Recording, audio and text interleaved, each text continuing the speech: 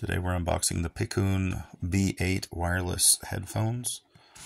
Picked these up on Amazon. They're about, honestly can't remember the price, but they've checked for coupons and sales and stuff like that.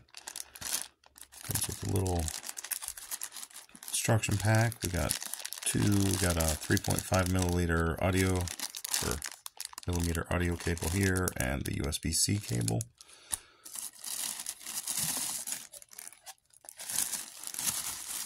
Very generic packaging, not bad. These are the gray. It looks like, I think they got multiple colors.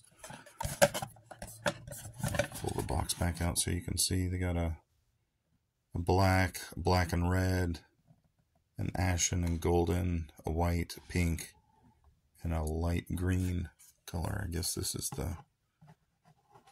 might be what they call the ashen and gold. Identify right and left. Got our control panels right here, if you can see on the reflection, the track forward, back.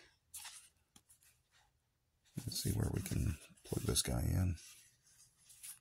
I'm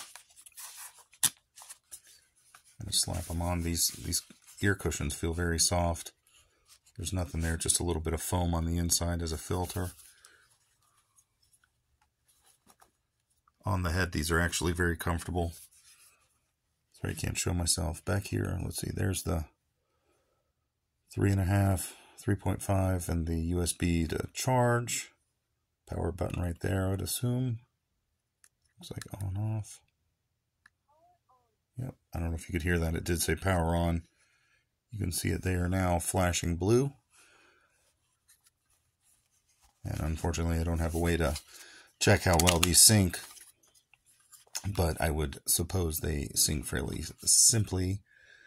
Again, this is a nice product from Picun gaming wireless headset, or you could use it just as your everyday.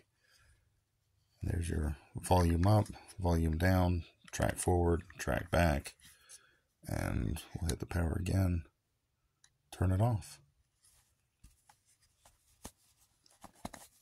That actually feels like fairly durable, not cheaply made, rubbery cushion. It doesn't appear that it would flake off, but I would say be careful, not wear them too long, because you don't want sweat to accumulate and be proven wrong on this. I will say that button might be in a little bit of an awkward place. As I was flipping it over, I turned it off, or turned it on and turned it back on. See, press and hold, maybe turn it off. Yep, you press and hold, it turns off. You're all good. Hope this video helps. Please like and subscribe. Thank you very much.